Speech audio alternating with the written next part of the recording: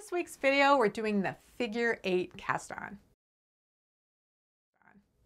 As always, if you'd like to jump right to a specific point in the video, there are direct links down in the description. And if you saw last week's video on the Turkish cast on, you can jump right to the demonstration because this next bit will be a repeat. The figure-8 cast on is a provisional cast on that can also be used as a closed cast on. A provisional cast on is a method of establishing live stitches on the needle, usually with waste yarn, but not always, and then the knitting is begun working away from the starting point.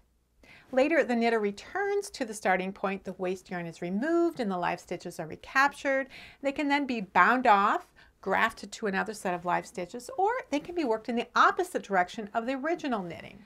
A closed cast on is also a method of starting a project without an edge, but you work away from that starting point in both directions at the same time. This sort of cast on is frequently used to begin toe-up socks, and it's essentially the opposite of grafting. There are at least 3 provisional cast on methods that can also easily be used as a closed cast on: the Turkish cast on, the figure-8 cast on, and Judy's magic cast on. Last week I demonstrated the Turkish cast on, so let's get started on the figure-8 cast on.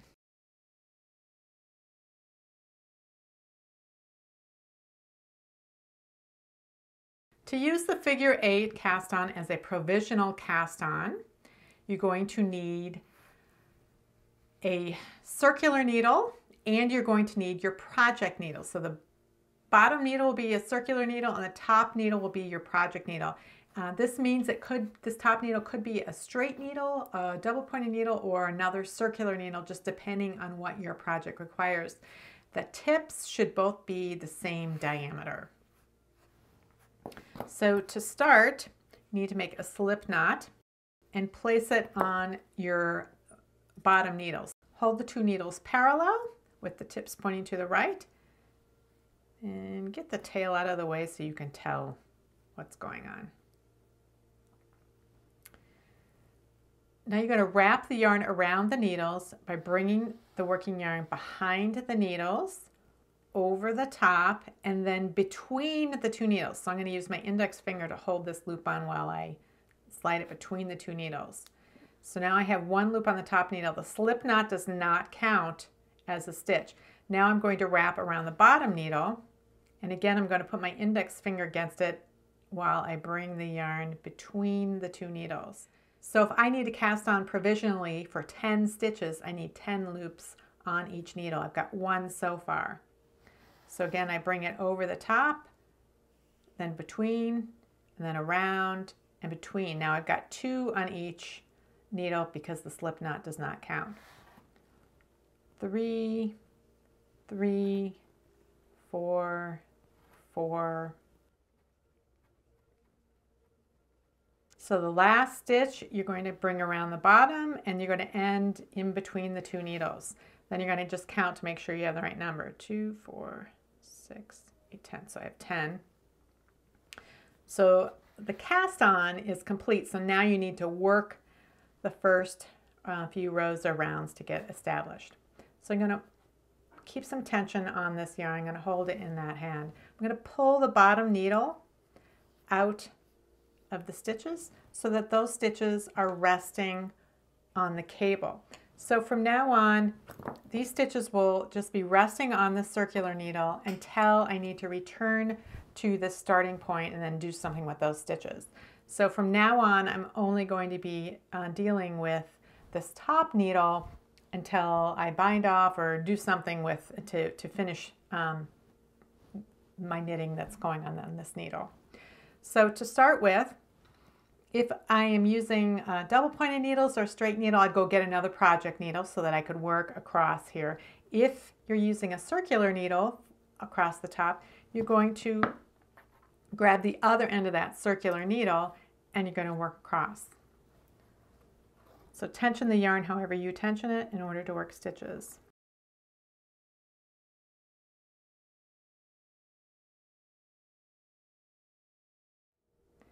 So at this point I've finished the first set of stitches. I've worked across the stitches once, and if I'm working flat, then I'm going to continue working back and forth just across these stitches. if I'm going to be working the stitches I've cast on the top needle in the round, then this is when I would join the, this end coming around to this end. So this is less likely with this number of stitches, but if I had, say, 100 stitches for a hat, then I could join them in the round. So now I finished my second row of stitches, and you can see that I actually have one actual row of stitches between the two needles. I've got loops on the needle here, loops on the needle here, and then I have one row of stitches between the two needles. From now on, every time I work a row of stitches, I'll get another row below the needle, but just for the cast on, it takes 2 passes to create one full row between the two needles. Okay, so I worked for a few more rows and then I'm just binding these off so you can see what it looks like to work in the other direction. So at this point, we can return to these stitches that have been sitting on the needle waiting for us.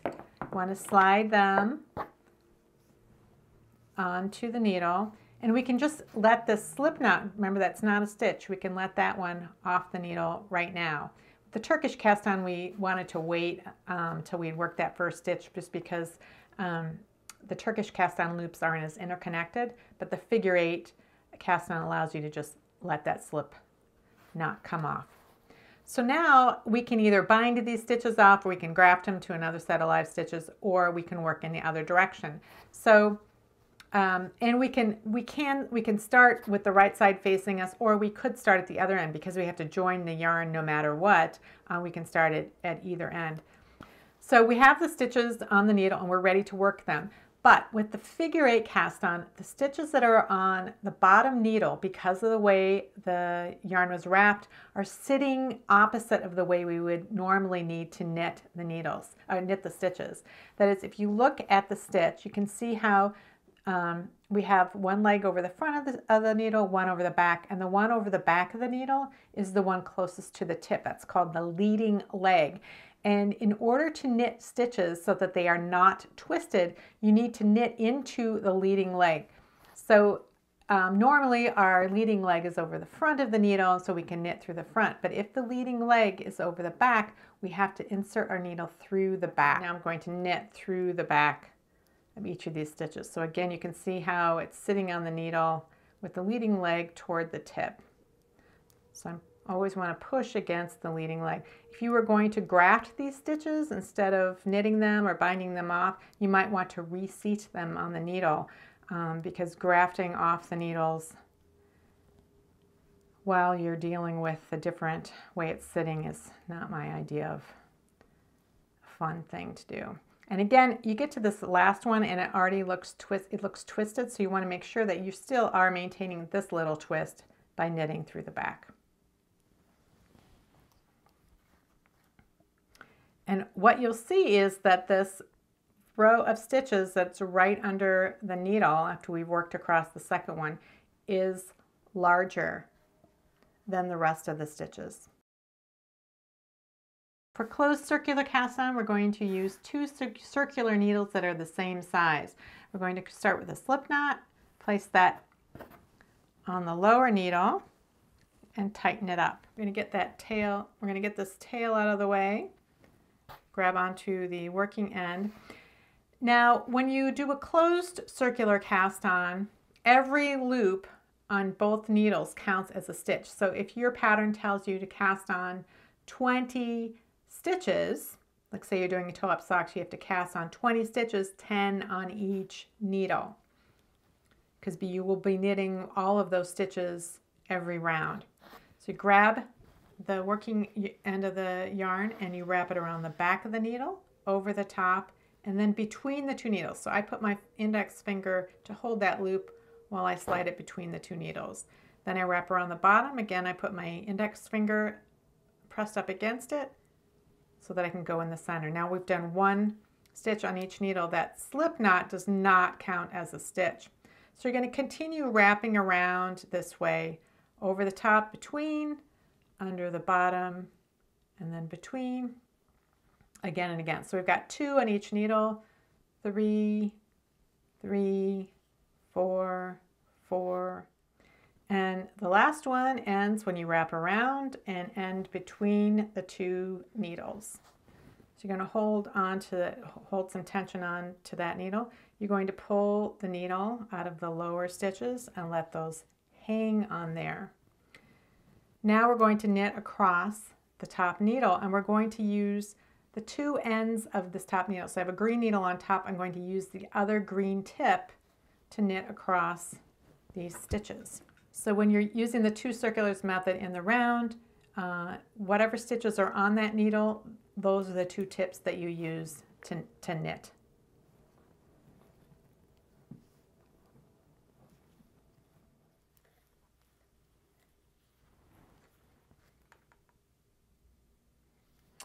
Okay, so we've come to the end of the green needle. We're going to rotate so that this tip points in the other direction. And now we're going to pull that needle so the stitches are resting on that cable. And we're going to pull the other needle so that the other half of the round is sitting on that needle tip. We're going to get rid of this slip knot because it doesn't count as a stitch. Now we're going to use the other silver tip, other end of the same needle, in order to knit these stitches across. Now with the figure-8 cast on, the stitches that were cast on the lower needle are sitting in the opposite orientation that you're used to. The leading leg of the stitch is toward the tip, so we need to knit through the back of these stitches for this first round, only on the stitches that were cast on to the bottom needle. And when we get to the end, we're going to again knit through the top, through the back of this last twisted loop here. And now we have finished. So now that we've completed one full round, we have one set of stitches between the two needles. From now on, every time we knit across one set of needles, we'll see a new row appear below or between the two sets of needles. So we've finished the first round. So we rotate the needles so they're pointed to the right. Pull the bottom one out to rest. And now I'm going to pull the top one, pull the stitches onto the green needle so that I can now knit across. And I'm going to use the other end of the green needle in order to knit across these stitches. So I have 4 swatches here. This one was knit using the Turkish cast on, and I used size 6 needles for the entire thing. These 3 were knit using the Turkish cast on. I cast on with size 6 needles and used the size 6 needles for the entire swatch. For this I used a size 5 needle for the cast on and then switched to a 6 for the rest of it.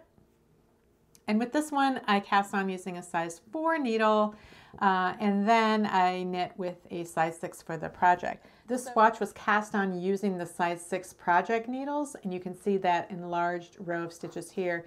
And if you look on the back, you can see a pretty obvious gutter between the stitches. For this swatch, I used a size 5 needle, and the stitches across here are still a little bit enlarged, and you can still see a gutter between the stitches. For this swatch, I used a size 4 needle to cast on and then a size 6 for the rest of it, and it's much closer in size. In fact, you probably wouldn't be able to tell that there was any difference in size in that first row compared to the rest.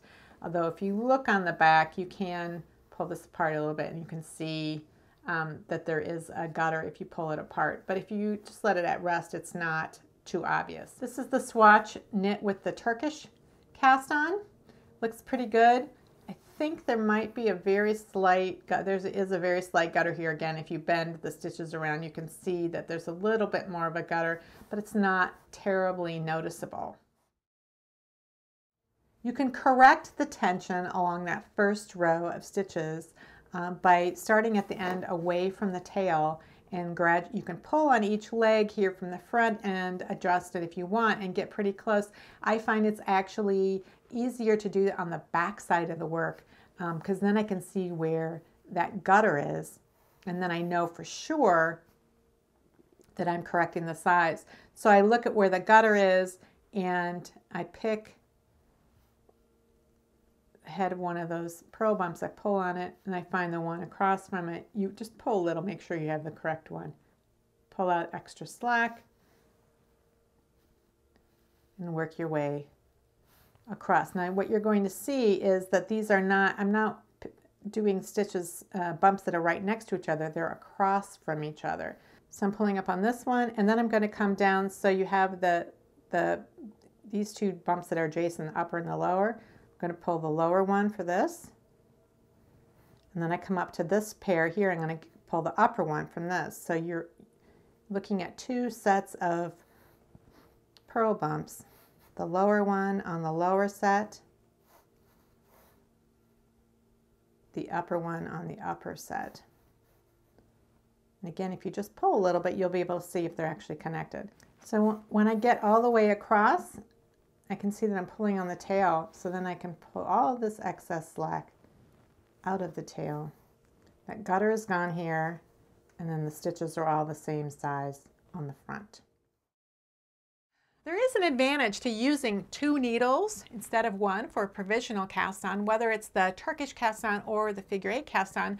For a closed cast on, whether you use 1 circular needle or 2 circs is a matter of preference. The advantages of the figure-8 cast on when used as a provisional cast on are similar to the Turkish cast on. First, it's fairly easy cast on, and unlike many provisional cast on methods, there's no temporary edge of waste yarn to remove and no stitches to recapture. The stitches are already sitting on the needle, ready to be knitted or grafted or bound off. And finally, the stitch count is exactly what you need when working in the opposite direction. You aren't 1 stitch short as you can be with other provisional cast on methods.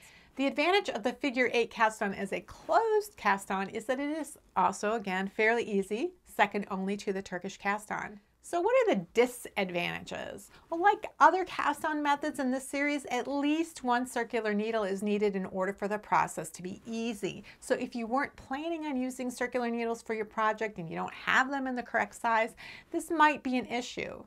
The cast on can be done using double pointed needles or straights, but it will be more difficult. Disadvantages specific to the figure-8 cast on come from the way the yarn is wrapped around the needles to form the cast on stitches. The stitches on the bottom needle will be seated differently than normal and must be knit through the back in order to come off the needle untwisted. And because the yarn is wrapped completely around one of the needles, in order to form a cast on stitch, more yarn is used to form the cast on stitches than with the Turkish cast on. So that first row or round of stitches is enlarged compared to the rest of the project. Now you can fix that first row of enlarged stitches by adjusting the tension stitch by stitch as I demonstrated, but if your project has a large number of stitches, this takes all of the fun out of an easy cast on. You can use smaller needles for the cast on, and this is fairly easy to do if your project needles are in the mid to large range, but it requires that you have smaller needles. And if you're already using small needles, it may be a challenge to find some that are even smaller to use for the cast on. If you have any questions or comments about today's video or suggestions about videos you'd like to see in the future, you can leave those down in the comments below, or you can join the discussion in my Ravelry group, Rox, and there's a link to that down in the description box. Well, that's it for the figure-8 cast on. Next week, I'll demonstrate Judy's magic cast on. You can watch that last week's video up here, and after next week's video is uploaded, you can see that one down here. Thanks for watching. I'll see you next week.